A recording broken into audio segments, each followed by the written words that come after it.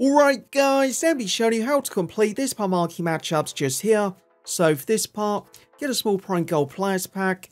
All the requirements just here, it is going to be at least one player for Juventus, at least one player from Inter, at least 3 different clubs in the team, at least 5 players same country in the team, 75 for the rating, 22 chemistry. So to get the chemistry, all you want to do, just pick up 8 players from the same country. So for me, got 5 gold players, 3 bronze players. With these cards as well, don't need to copy them, so for my ones, all I did, jumped to the market, put Germany just there, first out the bronze cards, searched up like this, just picked up 3 high red bronze cards that fit in the team. Once I'd done that, switched to the gold cards, knocked just like 400, 450, and just picked up 5 cards that fit in the team. So these cards just here, just examples, don't need to copy them, just pick up 8 players in Germany, and now get the chemistry, 5 gold, 3 bronze.